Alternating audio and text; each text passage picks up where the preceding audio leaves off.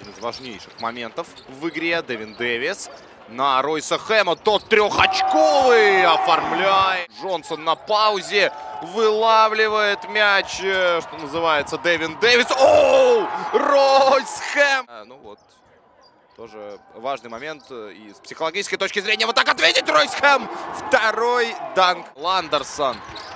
Многое зависит, конечно, от его дальней атаки. Но здесь Карвелл проходит в правую сторону, не попадает. 25-20. Би-Джей Джонсон не попал. Джонсонов здесь. Джонсон, тот, что Маркел, в угол. И 2 секунды надо атаковать. 2+1. Дальше Джонсон. Ройс Хэм разворачивается и в прыжке направляет мяч.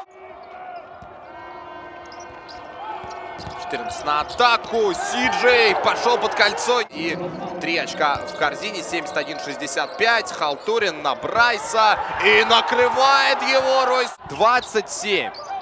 Ну, как, Би-Джей Джонсон набрал больше, но у Си-Джей Брайса как будто было большинство ключевых.